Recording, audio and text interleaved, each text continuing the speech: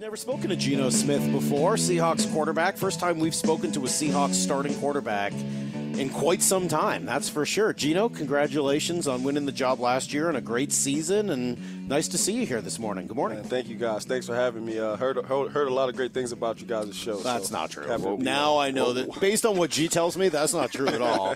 You're absolutely on the defensive, as you should be. This is going to be an attack over the course of the next 15 minutes or so. We'll jump right into it. One thing that I think about with you that's interesting is taking over the leadership of this team last year after a couple of seasons of being behind Russell, etc. Where did you learn how to lead?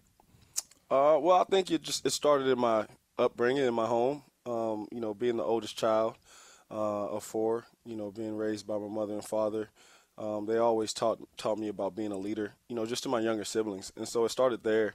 And leading by example was something my mom was always big on. She's always like, you got to set the example for your little brothers and sisters. So I think that's where it started. And then just playing football, growing up my entire life, being a quarterback, kind of being in that position all my life, I just got used to it. And so, when I was here, although I was the backup, I really never felt like, I was behind anyone. But I played my role. I was respectful, but I also, tried to do my best to lead in my position. Biggest piece of advice, counsel, that the head coach gave you when he told you last year you're the starter on that leadership piece was what? He told me to be myself. He told me to be exactly who I am, continue to work hard, don't think about any of the outside noise, and just focus on, going out and improving myself and playing well, doing the right things for the team. Coach Carroll is a great leader in himself, and so he doesn't ask you to do too much. He just wants you to be yourself and just be, exactly who you are. It makes me wonder, just thinking about what you said, how many football players grow up being asked to lead, and as they go higher and higher, high school, college, the pros, it makes me wonder how many guys are out there that could be leaders, but maybe need the space given to them to grow up into that. Yeah, I think that's and I think leadership kind of starts with the person. Every single individual has to lead themselves. In order to be a great leader, you have to be accountable. And so when you talk about accountability, it comes with integrity. And so those are the things that each person, you got to police yourself on that. And then if you want guys to follow you, you better be doing everything the right way, and you better be a stand-up individual, and the things that you say you better mean. So I think it starts with the person, and then it goes out and branches out into each group setting. Is that part of the reason why you flew individually and to each of the locales of your wide receivers this offseason? It's a part of the reason. I've always done like the group setting where we all get together and we throw. And I feel like, when you do that, like one-on-one stuff, you get a lot more out of it. You get to really talk to the guy and, build a bond with each guy individually in their home setting where they're comfortable. And so I didn't want to, displace guys and have them flying across the country and put them in places that they're not, used to being, and having them just leave their families and stuff in the off season. So I took it upon myself to make that sacrifice and do the traveling. I have one. Now I know. That's why. Now it'll come. You got a young kid? Yes. You're like, oh, you know what? I'll volunteer to fly across the country. Yeah. I got 5 or 6 different trips I got to make, honey. I can't be home right now. Yeah. Now it all comes together. I get it. I see. I read your mind. I got you. My girls are all grown, Geno, and I can't stand they watch the show called The Bachelor or Bachelorette now. There's every version of it. Yeah. But they have their quote-unquote hometown visit, right, where they get to go see the hometown. That's what I'm imagining you flying. Like, I get my hometown visit now with DK, and I get my hometown visit with Tyler. Exactly. And each guy is, very unique, very different. They're all at different stages in their lives. Tyler just got married. DK's younger than Tyler, so he's got his own thing going on. And all those guys are different. So I get to kind of, hit all aspects of it. You know what's funny? You didn't bring up a word, and when I'd heard that story, I think I said on the air, what we don't talk about much is generosity. We talk about accountability and integrity, and a lot of books have been written about that with leadership. But how about generosity? How about no?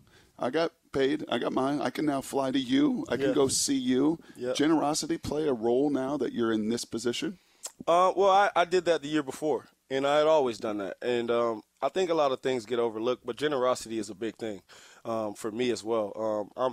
I got a big heart, man, and I love giving. And so I look at all of my teammates like my brothers, and I look at them and say, what would I do for a family member? And so I just kind of look at it like that. And, if I can be generous, then I will.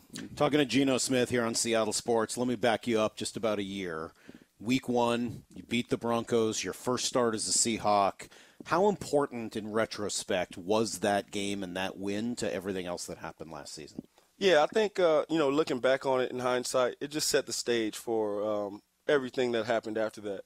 But, it was a big game, man. It was a Monday night. You got Russell coming back after, being traded.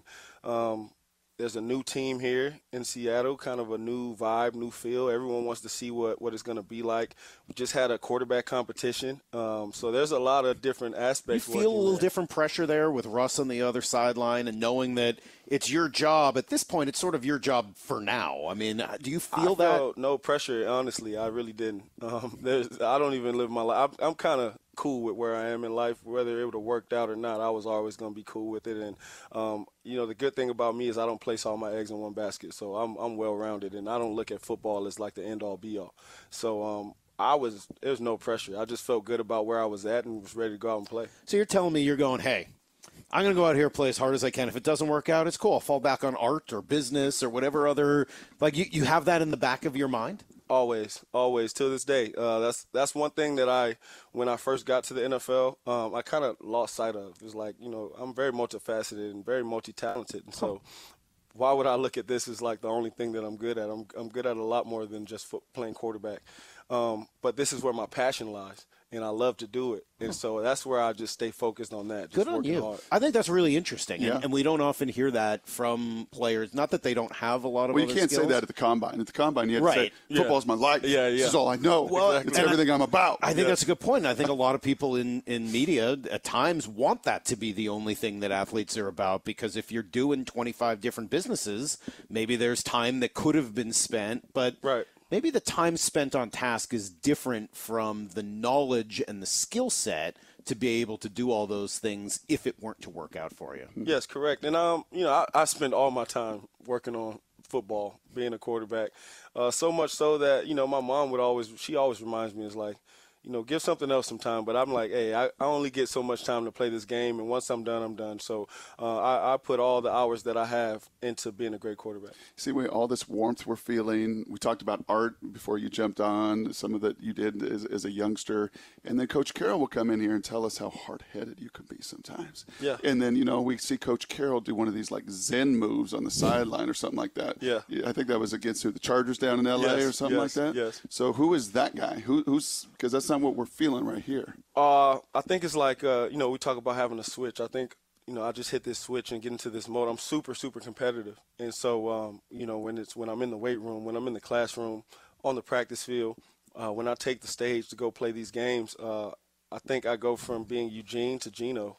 And that's where I just kind of hit the switch, and I'm all about winning, and I'm ready to give it all. And so I get a little overzealous sometimes. I get a little too passionate sometimes because I want to win that bad. And it's great to have Coach Carroll to kind of cool me down, when I get in those heated moments. It's interesting to hear you say that maybe you lost sight of some of that early in your career. And obviously the beginning of your career didn't go the way you wanted it to. This part of your career goes spectacularly well over the last year or so. Do you think if you had been in a different organization, and this isn't about the Jets specifically, but if you had been in the right situation, could you have had that kind of success early in your career, or did you need to go through that and mature, et cetera?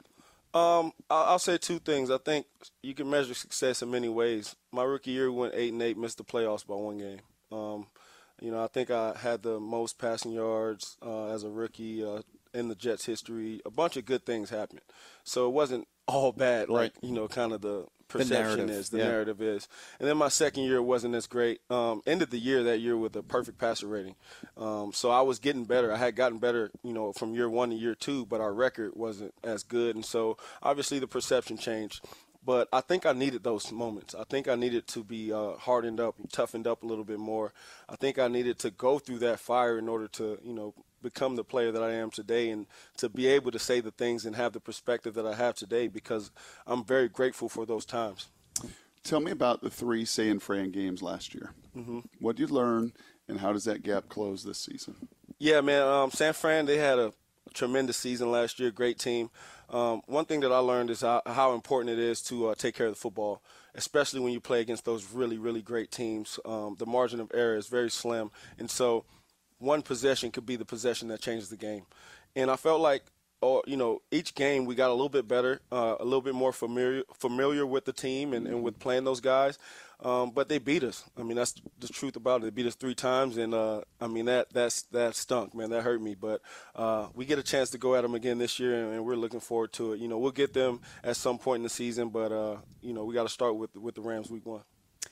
Maura, could you play me cut 19? This was Pete Carroll a couple of weeks ago. We were asking him about the season and what to look forward to and kind of what else is next for you. Mm-hmm. And I think I asked him specifically, can you guys be even better this year if Geno doesn't improve, if he's just the same as what he was last year? This is what Pete said.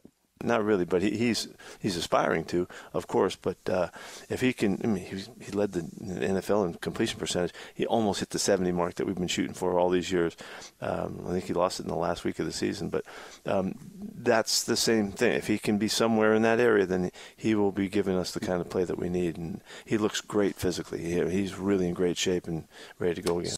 So let me apologize. What I had asked him was, do you need Geno to be better than last year? And that's why he says, no, not really. Do you believe that? Do you think you need to do anything better than you did last year in order for the team to take another step? I think, in my opinion, I think Coach Carroll's absolutely right. A lot of me thinks that the season I had last year gets overshadowed for whatever reason. I actually had a really, really good season. And when I talk about being better, I talk about being better in certain areas like the red zone or situations like third down or being better at protecting the football. Keeping drives alive with my feet, being more mobile, doing some of those things. As far as the numbers go, I mean, you got to do whatever it takes to win games, so the numbers may not be as good or they may be even better. And I'm striving to be a lot better than I was last year, even with the numbers. But for me, it's situational. And I think that's what he's alluding to in that. That's the problem with quarterbacks, man. You could do like an hour, right? He's got to run to a meeting. Can we do like some rapid fire stuff? Like go no huddle, like we're picking up the tempo like you guys did in the opening drive of preseason game number 2. First thought that comes to mind when I mention these guys, your very first thought, DK. Physical specimen. Lockett. Humble. Jackson. Natural. This Bobo guy. Route runner. What's with more Bobo? More Bobo. Give him the ball. He makes plays. Sneaky, funniest dude on the team. Nick Ballore or Quandre Diggs. Why does Quandre pick on you a lot? He's short. He's not that tall, but he's my friend. We got a great relationship. Hold on a sec. I got to call you out on an answer. Those guys can't be the sneaky funniest because they're sort of the obvious. They're funniest. the obvious ones. Yeah, I think you got to go deeper. Sneaky than funny. That. Sneaky funny. Tyler Lockett. There we go. See, that's different. I wouldn't have expected that one. Best hooper on the team. Myself. Wow. Whoa. Not Pete. Really? Oh no, I'll get Pete. Coach Carroll. Leader. Shane Waldron system for you and him together, year 3. What does that mean? More efficient. Could you go deeper? I know it's no huddle, but we're no huddle. Look could you go just maybe just a little bit deeper on that? What do you mean more efficient? Yeah, I think always being in the right play. We know how I know how Shane wants things done. He understands how I play, what makes me go, and so just always getting into the right play. Getting the ball in play. Moving the ball down the field, scoring more points. Are you going to be able to keep all these weapons happy? There's so many people in this team to throw the ball to, hand the ball off to. Like, do you think about is that a challenge at all? Not with the guys that we have, man. We got so many humble guys who understand that there's one football. I know they're all competitive. They all want the ball, and I do my best to spread it out. Do you hear from them? I mean, look, I know they're humble, but they are wide receivers. I don't hear from them, but you can feel them in the huddle sometimes if you don't, you know what I mean? If you don't give them the ball. What does that mean? Now and then, you feel can feel them? them. Just there, if you know your guys, you can feel them. Yeah. Okay. That look. They're staring at you. He'll do that to me on radio sometime. Like, come on, wrap it up. Let's go. We got things to do around here. Geno's got meetings to go to. We got things to do. So, all right, last thing I have for you, and maybe it's a little offbeat, but Pete is so into competition. We hear about it so much. You go into last season competition. You mentioned it, a quarterback competition all throughout camp. This year, I know there's competition always, but you're out there taking all the first-team snaps. This is your job. Did you miss any of that? I don't, because it's never left. we're competing our butts off, man. Me and Drew, we go at it every single day, man. I mean, I know it's not like written about, but we're trying to, see who's the best quarterback out there, and who, we both get a chance to go out there and prove ourselves. And I think that's made Drew a lot better, and that's made me a lot better. We're not looking at it as the competition's over, because every day we go in there and watch the film. So we want to. And that's been awesome. We're completing at a high clip right now. Like, we barely have incompletions in practice, and that's because of the level of competition that we have. And so we're pushing each other, and we're getting better. Appreciate it, man. Do you know Rich Gann? Hold on, I'm not done. Bro, I know Rich. Can you just tell me quickly? Because he's the name that keeps coming up. He's got 10 minutes. What?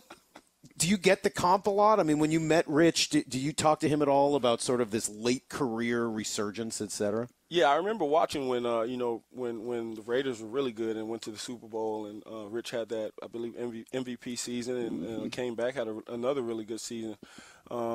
Had Charlie Garner, had Jerry Rice, had who was it? Tim Brown, had a bunch of great guys on that team. I get the comp. I think the late surge in my career is very comparable to what Rich did, and I think for myself, I'm a little different. I came in maybe with high expectations, and I've been a starter all my life, so I really never struggled until I got to the NFL, and I'm grateful for it. And if I can do what Rich did, win an MVP, and get to the Super Bowl, then I'll be happy. Pretty cool. Let's go. Geno, thank you. Thanks for taking a few extra minutes with us. We appreciate it. No problem. Let's do it again. Let's sit down for an hour in the off season and Yes, sir. hear about your life and your family and all that stuff. I appreciate Thank you you for guys. doing this. We appreciate it. Thanks, Yes, sir. Geno. Thank you.